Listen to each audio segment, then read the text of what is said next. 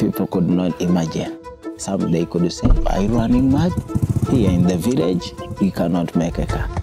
For them, they are thinking that people who can make car, they come from over in the heaven, over there, just the aliens, they could not imagine. The main mean of transport here in village, people are using like bicycles, but for me, when I went to the town, they use car. I said, I'm going to make my own car because I could not have money for buying.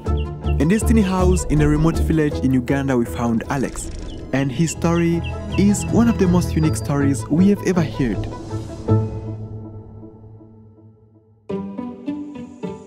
I'm Buule Alex.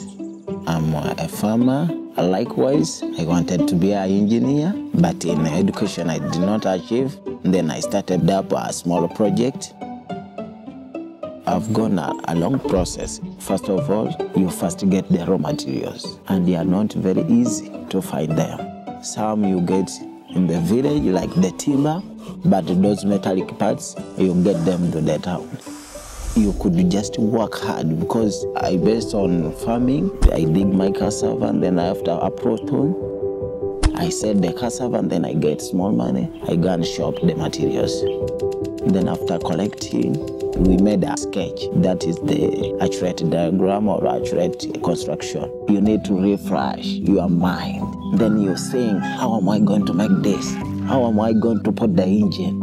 You make a day, you just cut a small piece. I could use the knives to drill. We start joining, you cut, you join. I got my engine to mechanics because I could tell them I want to make a car. I said, I'm not going to use those complex things. I want just this one for the big motorcycles. I could talk with them, then they got me a second-hand engine. The part I enjoyed, it was to put the steering. When you turn this side and then also the tires turn, you feel excited. You turn left, also they turn left. When you're in the control, you turn right, they turn right. I enjoyed that part. At the first, we started with the wooden tires. I started from the smallest. I could not use those big tires. They are tampers you can build, and then they do not work. You repeat again and again. You put in more knowledge. We keep on improving. It has taken like 2 years to stand it like that.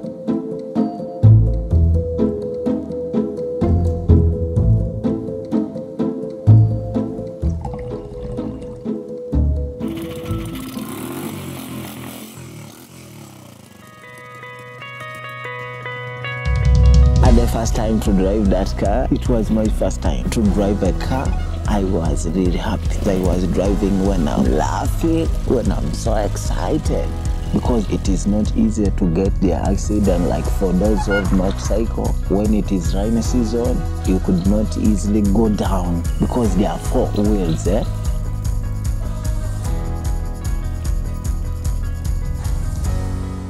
When I woke up very early in the morning, then I look this side, I see my car, I feel so great.